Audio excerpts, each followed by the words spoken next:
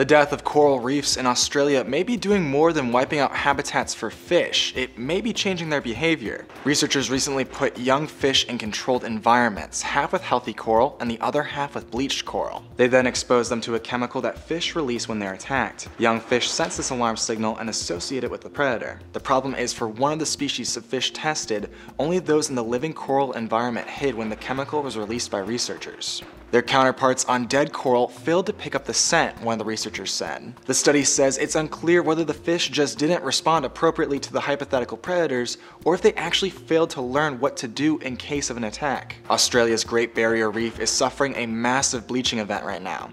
If fish's survival instincts are lost with it, a lot of Australia's biodiversity is at stake. For Newsy, I'm Ryan Beek.